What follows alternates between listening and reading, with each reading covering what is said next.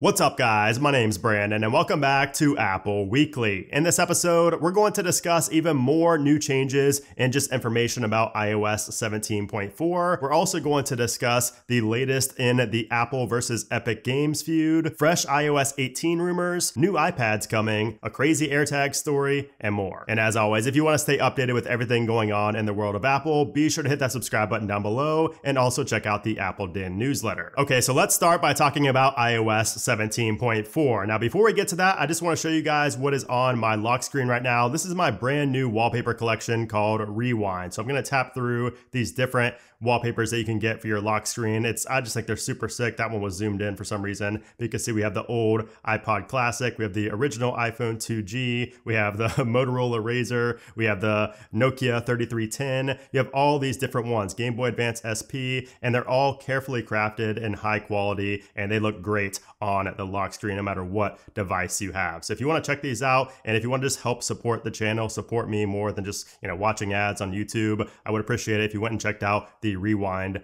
wallpaper collection. If you don't want all these random ones like with the calculator and everything like that, I do also have an Apple version of that, which is cheaper because it doesn't include like the NES and the Game Boy and all of those. But let me know what you guys think about them down in the comments below, and also be sure to share your screenshots of your Rewind wallpapers on your device with me over on X or on Instagram. Okay, so now let's really get into iOS 17.4. So this week we did see the final official release of iOS 17.4, and my prediction from last week's Apple Weekly came true, where we got a different build number from the RC. So if you were running the RC, you still got an update earlier this week because it was a different build. However, even though we got a new build, we're still missing several different features, such as the stopwatch live activity. The podcasts don't show as the color here in the widget anymore. They just show purple like it did before. And we're still missing several other changes as well, including here in Safari. We no longer have that wide tab bar anymore like we had on previous betas. However, one thing that iOS 17.4 does add that we did not discuss previously is that 17.4 now allows budget applications to read real-time Apple Card transaction information. So before iOS 17.4, Mint was the only application that was able to access real-time Apple Card transaction information. I guess they had a partnership with Apple, but now you can, use this in any application, any budget application, because it is now available for developers to implement, which is a big deal because I know I use a budget tracker, I always have, and Mint is just kind of the mainstream one that's not the best. So that is good news if you do use an application like this. Now, a much bigger change in iOS 17.4 and iPadOS 17.4 are the security patches. So if you go to Apple's security updates page right here, you can see there are multiple security patches with iOS 17.4. Now, the most important ones are the two CVEs that Apple reported have been actively exploited. Anytime we see that, that's how you know you want to go ahead and update, because that could be potentially harming people out there in the real world. So the two that are, most important here are the kernel bug right here, where it says an attacker with an arbitrary kernel read and write capability may be able to bypass kernel memory protections. Apple is aware of a report that this issue may have been exploited. And then the other one was related to RT-Kit. So it has the same impact, and it was a memory corruption issue that was addressed with improved validation. So we do have other ones here as well, including some of these Safari bugs, Safari private browsing, where private browsing tabs may be accessed without authentication, and several other changes and bug fixes in here, including them in the share sheet, shortcuts, all of that. So definitely a good, idea to go ahead and update to iOS 17.4 if you want to keep your device as up to date and secure as possible. Now, there was also a change in iOS 17.4 and HomePod OS 17.4. If you updated your HomePod, you would notice that there's a new feature that says this update enables Siri to learn your preferred media service, so you no longer need to include the name of the media app in your request. And it says this update also includes performance and stability improvements. So basically, if you use Spotify or Pandora, whatever other, music streaming application you use, before you would have to say play so-and-so on Spotify. But now you don't have to say that. The HomePod and your iPhone are going to learn, with machine learning, what your preferred streaming platform is, so you don't have to say that every time anymore. So the biggest new feature in iOS 17.4 was undoubtedly sideloading. So that is only going to be available in the EU. So if you are in the EU, you just got perhaps the biggest iOS update of all time, because you are now able to install third-party app stores and download applications outside of the App Store, something we've never been able to do in the history of the iPhone unless you were jailbroken. So that's a big deal, and unsurprisingly, I've received a lot of questions about people asking, can I spoof my location? Can I, pretend that I'm in the EU? Will Apple, not know that I'm not in the EU just so I can access sideloading? And the answer to that is no. Apple definitely thought about that. However, we now know exactly how Apple checks and makes sure that you're in the EU. So Apple uses a combination of your Apple ID region plus geolocation checks that happen on device. So it looks like your device is constantly using your geolocation and sending that information back to Apple. Now, Apple cannot see your location. They said this stays on device, so they're not accessing any location data, but it's constantly checking for that. And it also has to match up with your region that your Apple ID account is set to. Now, where it gets interesting is when you leave the EU. So if you were to live in the EU and you took a trip to Canada, or you took a trip to the United States or Australia, your applications, your third-party applications are going to stop working. Now, Apple does say that there is a grace period for short travel, and at first they didn't say how long this actually was, but now they came out and said that you have a 30-day grace period. So if you're outside of the EU and you leave for 30 days, you will have up to 30 days to access all of your third-party applications and download new applications. But on day 31, you're not going to be able to use any applications you downloaded, and you're not going to be able to download any new applications. You can't update applications. You can't access anything that you were able to via sideloading, at least not until you get back into the EU. So Apple is taking sideloading very seriously. They do not want anybody else accessing this. Now, also this week, we did see the updates to watchOS 10.4, tvOS 17, and also macOS 14.4. All of those updates came out on Thursday this week, whereas we saw the iOS and iPadOS updates on Tuesday. So a really weird schedule this week, which, by the way, if you missed my macOS Sonoma 14.4 video, I will leave that link down in the description below. I cover all of the new changes in that update. And also this week, Apple did release the M3 MacBook Air. They released that yesterday on Friday. I did also do a video on that. If you want to check it out, it's linked down below. Now, as far as the overall performance on iOS 17.4, I have no complaints. I mean, the new build of iOS 17.4 performs pretty much exactly like the RC build. So it is a different build number. However, they perform nearly identical in my experience. Now, I did go ahead and run a fresh Geekbench test just to ensure that this lined up, and we scored a 2964 on the single core and a 7202 on the multi-core. So you can compare that to the previous build, the previous final build of 17.4, the RC version, and we do actually have a higher single core, but a slightly lower multi-core score. You can see March 6th versus February 27th. And then as far as battery life goes, for some reason, the RC build had a lot of people complaining about bad battery life, but ever since the final release with that new build number, I've not really seen many people complain about the battery life. So that's pretty interesting. And if we look at my last 10 days here on my main device, my iPhone 15 Pro Max, which has been running iOS 17.4 since it was released, you can see, we didn't get that update till Tuesday. So you can look Tuesday through Friday in this case, and you can see the difference in battery activity and battery usage there. It seems about the same as the RC build for me, and you can see my last 24 hours right here. Really no complaints with battery life, on 17.4. I've really not had any issues with battery life at all throughout the entire 17.4 beta cycle. All right, so now let's talk about what to expect next from Apple. So next up is going to be iOS 17.5 beta 1, and I would expect that to come next week, most likely on Tuesday, March 12th. Apple typically releases betas on Tuesday, so I would expect to see that then, and public beta will probably be the next day. And after that, we likely won't see beta 2 for 2 weeks until the week of March 25th, and then a final release sometime in mid to late April. However, at some point in March, we could very well see a iOS 17.4.1 update to patch up some bugs, maybe return some of the features that we're missing. I doubt that, but it's probably just going to be for security patches and bug fixes. Don't be surprised if we see that, especially if we see new iPads coming out, which we'll talk about that in a moment. But since we got, multiple new devices and potentially more new devices on the way, that usually means we will have a double point update at some point before the next major release. All right, so now let's move on to the latest Apple news. And we just got a new MacBook Air yesterday, but there's plans for a much different type of MacBook in the future, a folding MacBook. And this comes according to Ming-Chi Kuo, who says, "I've received many inquiries about whether Apple plans to mass produce the foldable iPhone or iPad in 2025 or 2026. My latest survey indicates that currently, Apple's only foldable product with a clear development schedule is a 20.3-inch MacBook, expected to enter mass production in 2027. And I don't know if you guys have seen it lately, but there are several different foldable laptops out there. Some of them have existed for a while, but lately there have been, a lot more coming to market. I think Asus just launched one, and several other companies have launched these folding laptop computers. So it'll be really interesting to see Apple get into that space. I mean, it's been a long time since we've seen a new MacBook. I mean, we've had the MacBook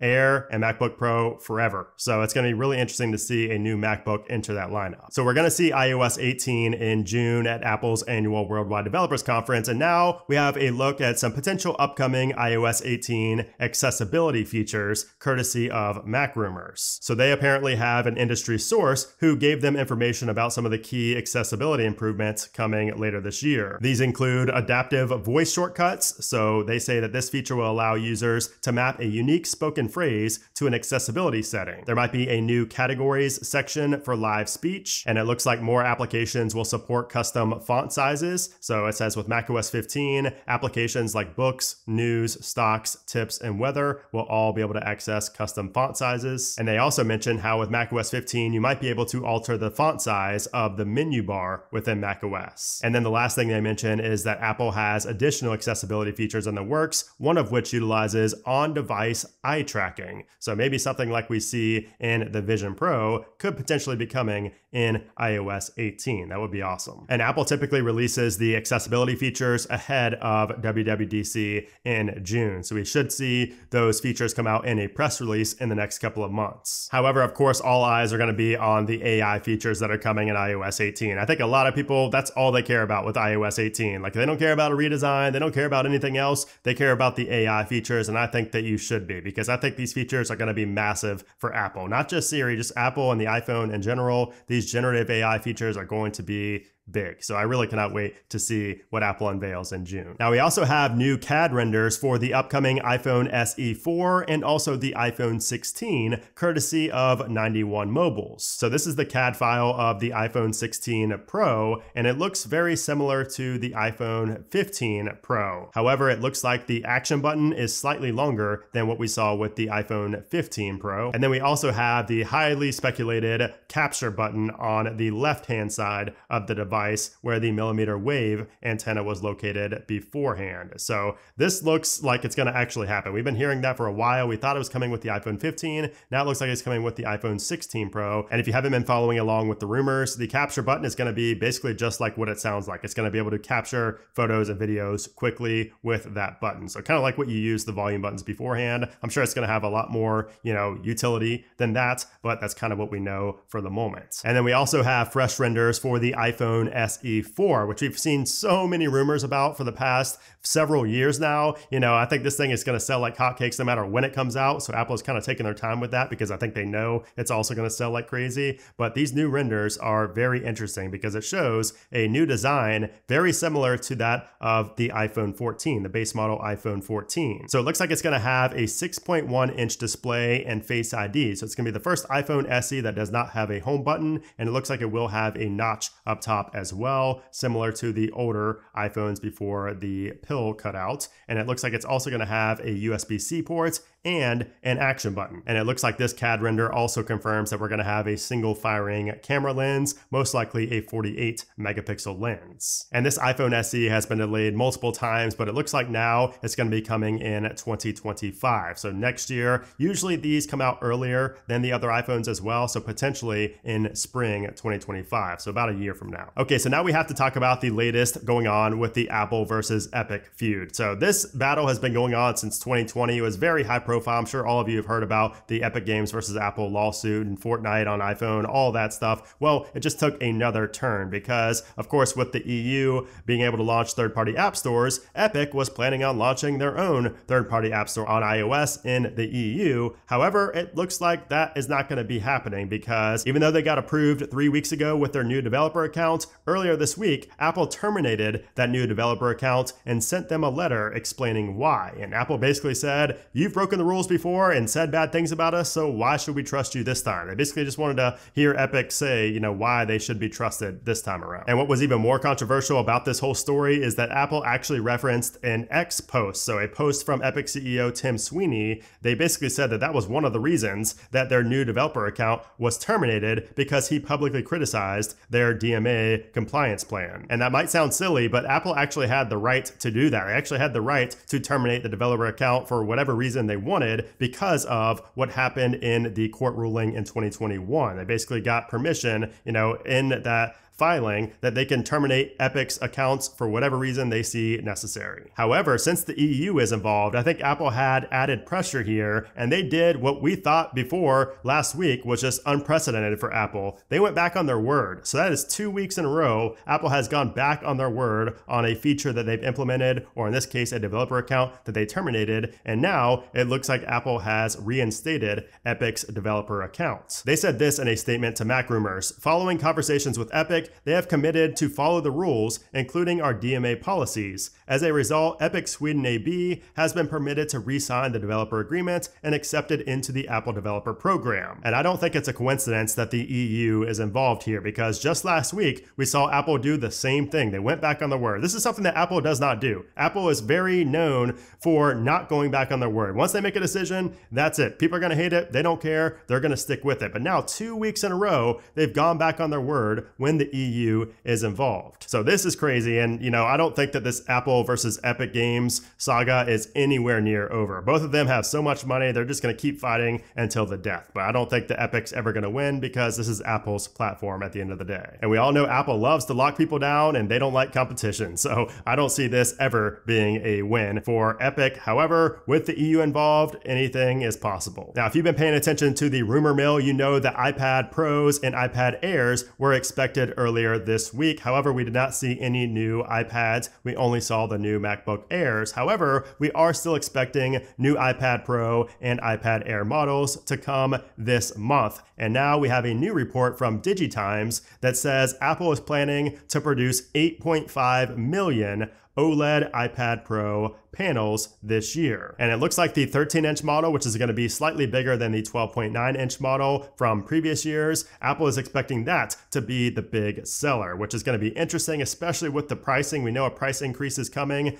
I just wonder how expensive, a 13-inch OLED iPad Pro is going to get. And then finally, just as tradition here on the channel, let's talk about another crazy AirTag story. So this time, a woman in Texas noticed a lot of unknown AirTag alerts notifications late last year, but was not able to find any AirTag on her, and she was suspicious because she didn't even own any AirTags. However, since she did have an iPhone, she used the Find My app to search for the AirTag, and sure enough, she found a magnetic box attached to the underside of her vehicle, which had an AirTag inside. So she, of course, called the police, and they obtained a subpoena to serve to Apple in order to find out who the AirTag belonged to. And shockingly, it came back to a 39-year-old man who the woman didn't even know. You were probably expecting another ex-boyfriend or ex-girlfriend, right? That's how these stories usually go, but this is a random person, and according to the police report, the man told police that he thought the woman hit his vehicle and fled.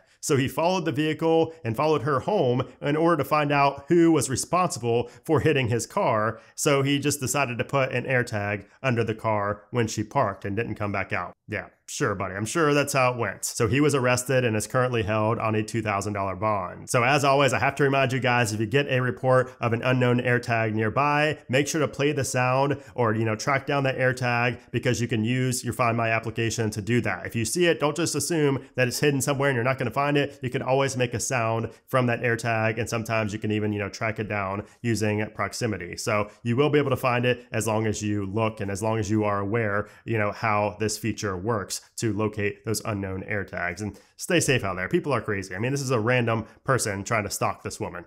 Sad. But anyways, guys, I hope you enjoyed this episode. If you did, I would appreciate if you gave it a thumbs up. Also, be sure to subscribe down below if you don't want to miss next week's episode. Also, once again, be sure to check out the new Rewind wallpaper collection. I think you guys are going to love it. It is also linked up here in the top right of this video. If you click that link right there, it will take you to the page for you to purchase that. I really appreciate the support. I think you guys are going to love them. But anyways, guys, thanks again for watching, and I'll see you soon.